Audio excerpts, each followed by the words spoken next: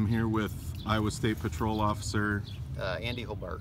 And what's your title, sir? I'm a trooper with the Iowa State Patrol. Okay, Andy, could you tell us a little bit about what happened in Iowa Falls today?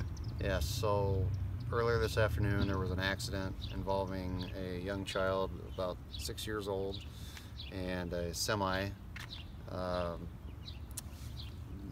All of the details, I don't know all of the details entirely yet, but a semi-trailer struck a 6-year-old boy, and the 6-year-old boy was life-flighted to Blank Children's Hospital down in Des Moines with serious injuries. He's listed in critical condition at this time. The truck driver did not stop. However, we don't believe that he had any ill intentions.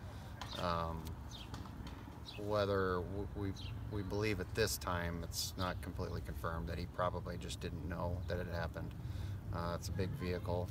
Those are pretty tough to see, I guess, or feel things like that. So he was located, and we did speak with the driver, and once we finish the investigation, then we can release that information as well.